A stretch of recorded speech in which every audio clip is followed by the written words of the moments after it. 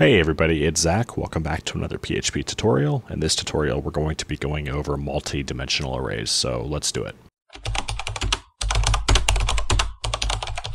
Okay, so as always, the first thing we're going to do is open and close our PHP tags. And so a multi-dimensional array is essentially an array that can hold multiple arrays. So I'll show you. So let's go ahead and create something called, we'll create a variable called info equals, and what we're going to do is we're going to create an array, and we're going to put two pieces of information in this one. With a multi-dimensional array, you can do 2, 3, 4, 157. It doesn't matter. You can have as many arrays within the array as you want.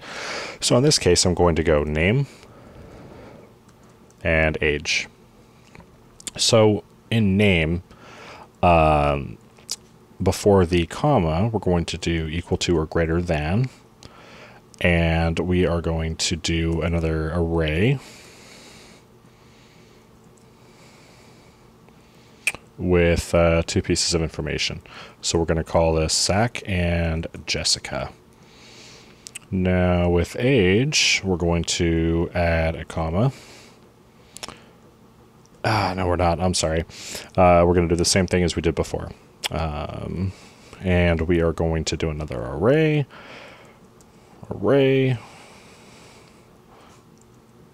There we go. So in the first one, I am 28, and she, I think, is 27. Okay, so let's save that, make sure we have no errors. Nope, we're good. So now what we can do is we can print our info. So print our info, save, refresh, and there you have it. So we get this information here.